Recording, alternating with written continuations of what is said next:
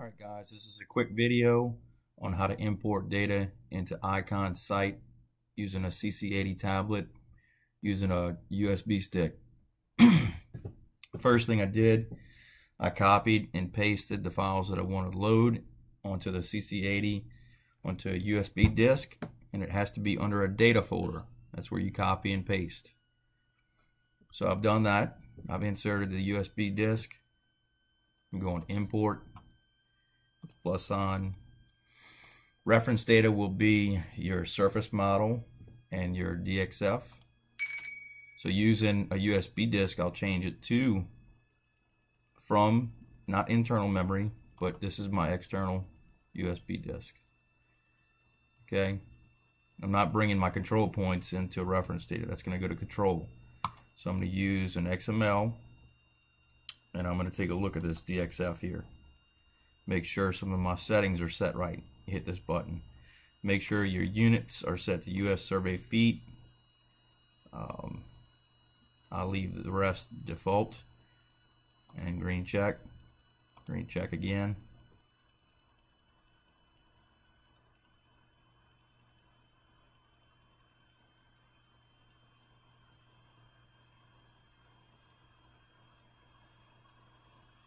Okay, now we need to bring in our control if we haven't already. Again, we're using a USB disk. I want to take a look at this ASCII here.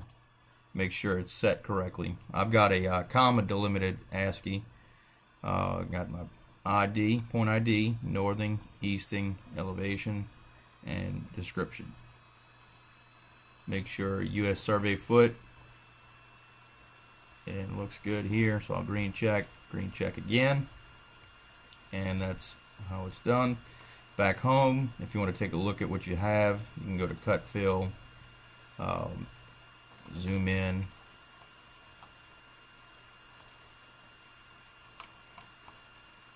let's see here, kind of looks a little bit too jumbled, so what you may want to do is go to your settings, maybe turn off this geo. That kind of cleans things up.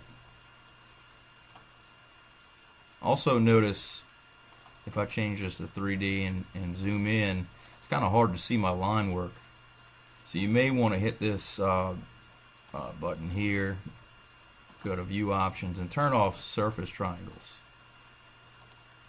And that's much cleaner and easier to look at.